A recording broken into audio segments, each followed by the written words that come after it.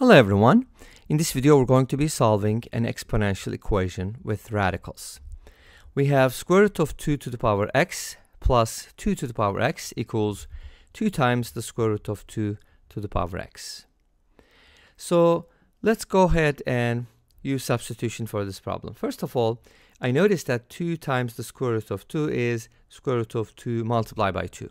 So if I set a equals square root of 2 to the power x, does this mean 2 root 2 to the power x equals 2a?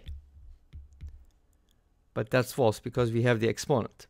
So it's a little different than that. So we're going to have to find something else. So I want you to notice that 2 times the square root of 2 can be written as square root of 2 times the square root of 2, because 2 can be broken down, times the square root of 2. So we have the square root of 2 or root 2 3 times. So that means root 2 to the third power equals 2 root 2. And this is a general rule, like if you cube square root of x, you get x times the square root of x. Okay? Now, let's go ahead and substitute everything into this into the original equation. But first of all, let's simplify this a little bit. 2 times the square root of 2 to the power x can be written as square root of 2 to the third to the power x, and then the 3 and the x can be switched around, and we can write this as square root of 2 to the x to the power 3, and since square root of 2 to the power x is a, this becomes a cubed. And similarly, 2 to the power x can be written as square root of 2 squared to the power x, and that is the same thing as square root of 2 to the power x to the power 2, and that is a squared.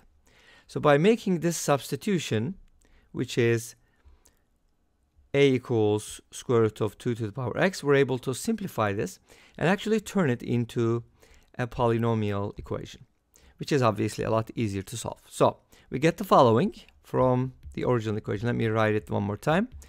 Square root of 2 to the x plus 2 to the x equals 2 times the square root of 2 to the power x. Now we're going to replace square root of 2 to the power x with a. This is going to be a squared, and this is going to be a cubed. So let's go ahead and put everything on the same side. A cubed minus a squared minus a equals 0. Hopefully you already figured out that there's going to be a golden flavor to this problem anyways. So take out an a, and you get a squared minus a minus 1 equals 0. And then a equals 0 is going to be one of the solutions.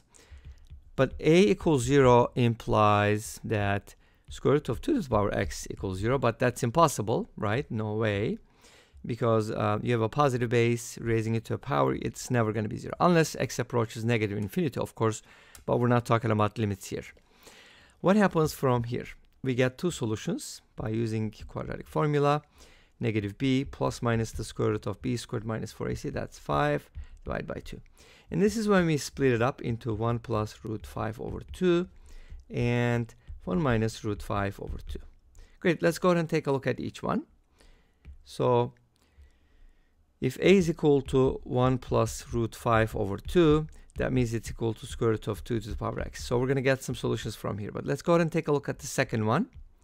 That is 1 minus root 5 over 2. And if this is the case, then we have a problem. Because 1 minus root 5, I shouldn't write, implies. The problem is 1 minus root 5 over 2 is less than 0. And square root of 2, any power of square root of 2 cannot be negative. So we're not going to get a solution from here. But we're gonna go with the first one. And that's going to give us the following. Square root of 2 to the power x equals 1 plus root 5 over 2. This is where the golden ratio comes in, right? So what are we going to do? We have a variable in the exponent, so let's go ahead and ln both sides, right? You could also use different base, doesn't matter. At the end, they're going to be equivalent. So this x, we can bring it down, write it as x times ln square root of 2 equals ln 1 plus root 5 over 2. And then by dividing both sides by ln root 2, you'll get the answer. So x can be written as ln 1 plus root 5 over 2 divided by ln root 2. You could also write this using log, base, whatever, but it doesn't matter. No big deal. This is fine. Okay, so that's going to be our answer, and numerically this is going to be about 1.39 if I'm not mistaken. Now let's go ahead and take a look at the graph of these functions and see how they intersect. Okay, so we're going to be looking at the graph of two things here: square root of 2 to the power x plus 2 to the power x, and 2 times square root of 2 to the power x. So remember, our original equation was like this.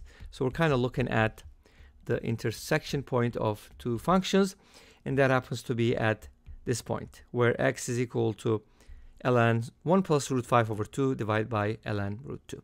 And that's the y value if you plug it in, because this is a cubed. I hope that makes sense.